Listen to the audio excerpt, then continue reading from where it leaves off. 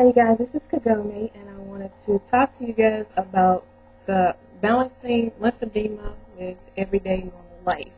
Now, I'm not a doctor or a therapist or anything like that, but this is just something I've been doing with, so thought I'd share.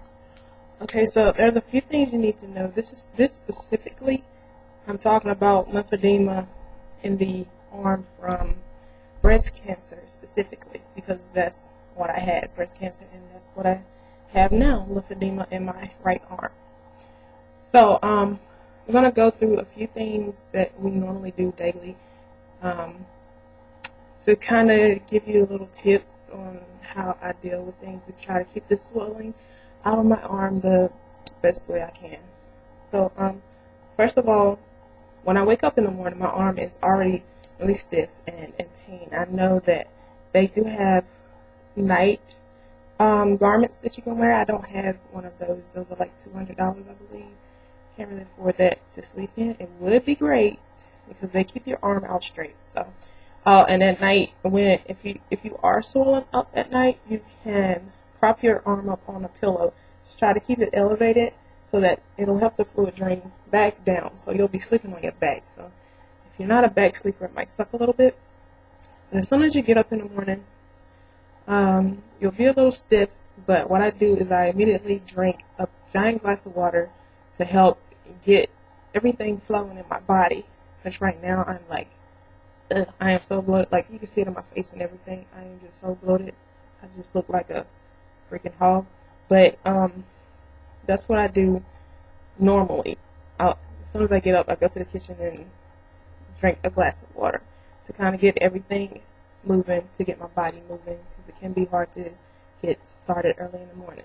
Now, as far as getting dressed, take your time. Take your time. Don't wear garments that are tight on the swollen arm or extremity or whatever you might have. Don't wear tight clothing. Don't wear jewelry, like tight rings. This is the hand I've always worn rings on, and now I can't wear them. But I can wear some very loose bangles, the ones that snap on. I can't really slide my hand into the full hoop bangles anymore. So be aware of that, because that will restrict the flow of things, and you will swell, and you don't want that because it can be very painful, and it is. So take your time in the morning when you're getting ready. Allow yourself enough time, if you have somewhere to go, somewhere to be. Get up early enough so that you can get things done with your personal self, your hygiene and everything else. Make sure you always keep your arm nice and clean and dry. You don't want to get any infections. You always want to be able to look over your arm and see everything and make sure everything is good. Wear sunblock in the summertime. The summer is coming. The spring is already here. You need to wear sunblock. The sun will burn your arm, and it does hurt when you're out in the sun. So you need to either wear sunblock or you need to cover up. Another thing I usually do in the winter is I do vitamin E oil and aloe vera. I rub that on my skin. That makes it like super soft in the winter, but in the summer I just put the aloe vera gel and then the sunblock on, because I don't want the oil to like cook me. So it's one thing you can do for that. Okay, as far as your chores, I know before I had lymphedema, I could go through and like I could just clean everything immediately and be done with it and on my way. Now I cannot do that. If you do too much with your arm, that'll cause swelling as well. So you may not be able to clean your whole house in one day. You may have to like go in stages, like you do downstairs today, upstairs tomorrow. You know, just wipe down your bathroom a little bit each day, and then at the end of the week do like a really good cleaning. Just so I keep in my bathroom, I keep the disinfectant wipes so I can wipe down things. And for my shower, I don't get down on my hands and knees and like scrub the shower. I actually use a sponge mop in my shower, like this, just the clean one. I've taken the mop off the end right now because I'm doing a refill.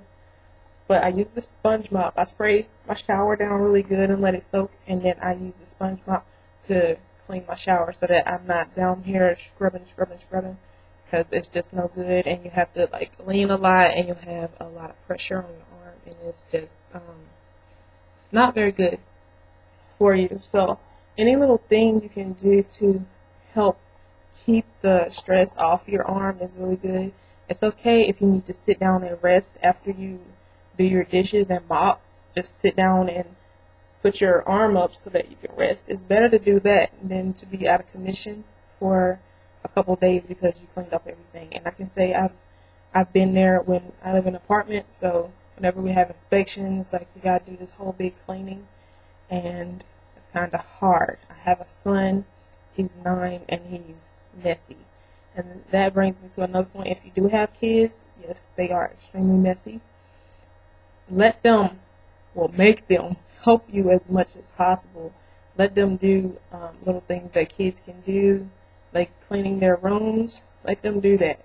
Let them help you fold towels. Let them help you keep the bathroom tidy, like with the disinfectant wipes and stuff like that. Let them help you vacuum and different things like that that they can do. They can help you take out the trash. And sometimes the trash can be too heavy, and you have to drag it to the dumpster, and so you just have to be really careful about that. When you're in your living room and you decide to clean, if you want to move furniture, it's better that you have someone move it for you, because you just do not want to be lifting with your arms at all. Sometimes I have to like slide my couch over a little, so I'll use my knee, and I just lift up on like the arm with my knee a little bit and slide it just a little, just to kind of get it where I need it. Never lifting on my arms. As far as shopping goes, even if you're grocery shopping, even if what you have is light, it's best not to get one of those little baskets. I made that mistake many times. It gets heavy really fast. So now a lot of grocery stores have like those really little carts, so you can use that instead. Don't be embarrassed about like we have a juice and a loaf of bread in here. Juice can be heavy if you're carrying it around. So use your carts. Take your carts to the car. Don't get all your bags out and carry them. Just push the cart to the car and put it in the cart holder when you're done. When you get your groceries home, you're going to have to carry them in the house. I know you're going to want to lift up on everything at once. I've done that. I've hurt myself. Just don't do it. You're just going to have to make more trips. And use your other arm for the heavier items. This is my dominant arm, but it's not strong. It's not as strong as it used to be. In my opinion, most people are not going to have the same amount of strength in their upper body anymore if they end up with lymphedema in the arms.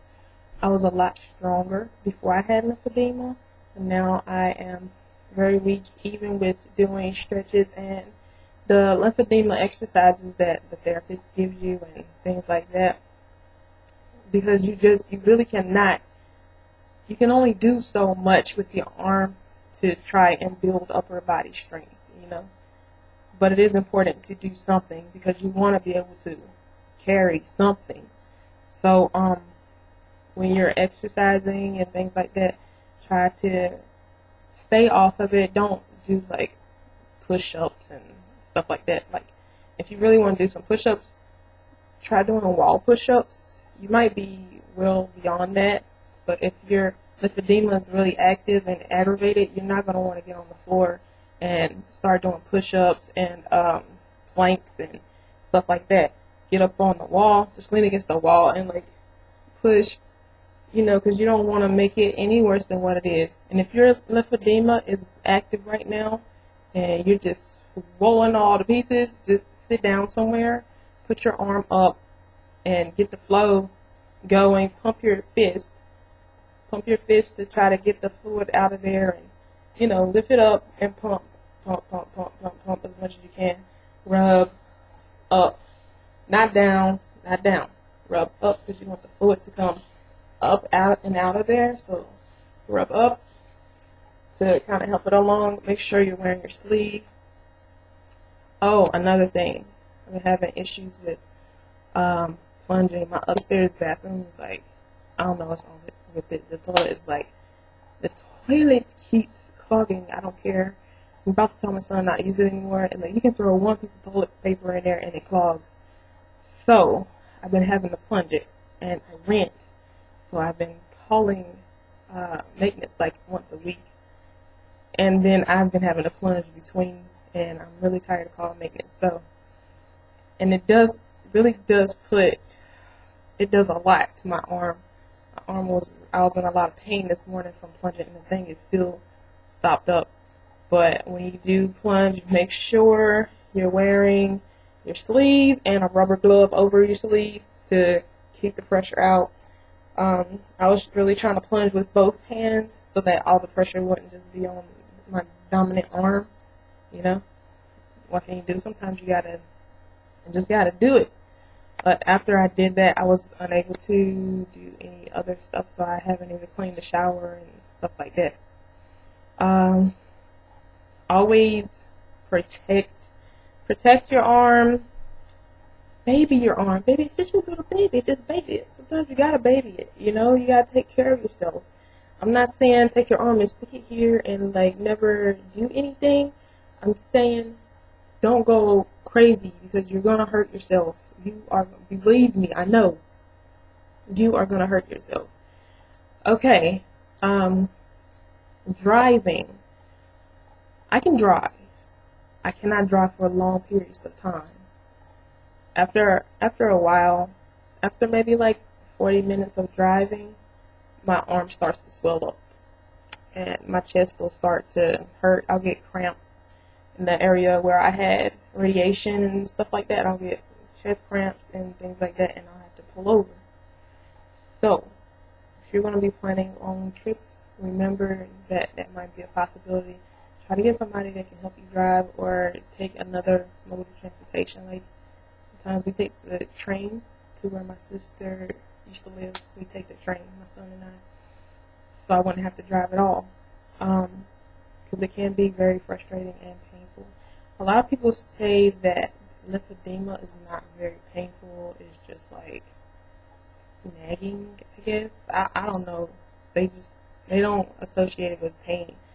But I know in my case, I have lots of joint pain.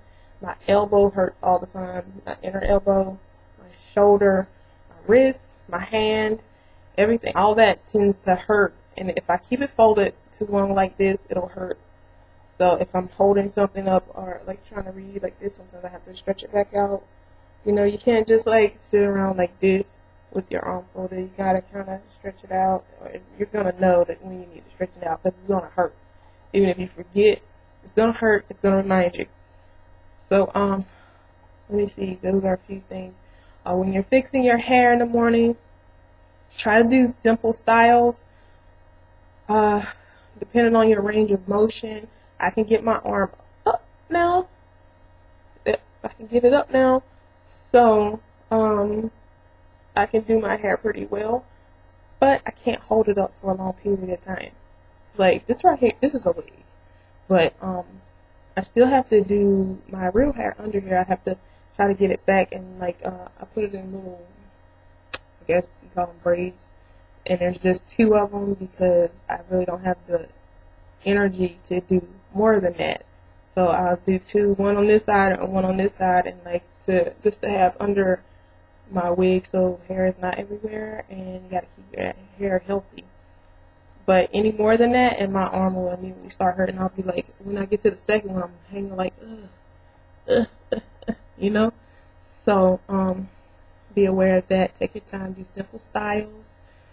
Don't be ashamed to wear your wig one day if you don't have the energy to do your hair. Rest.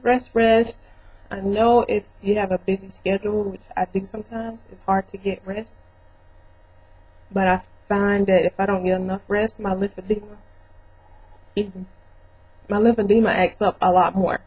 So rest is a key thing. Lots of water is a key thing. Movement in your arm is good. Movement, but not a whole lot of repetitive movement.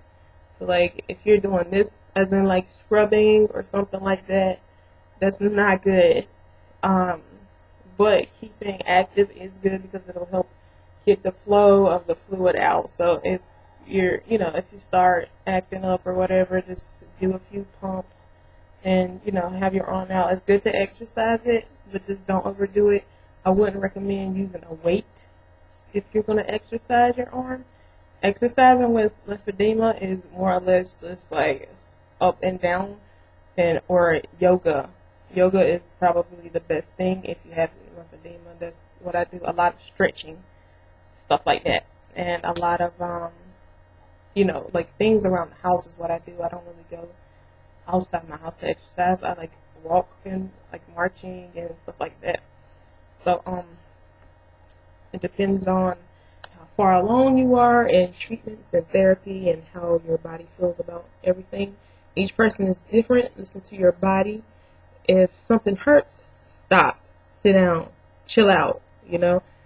There's no reason to set yourself back. There are lymphedema specialists.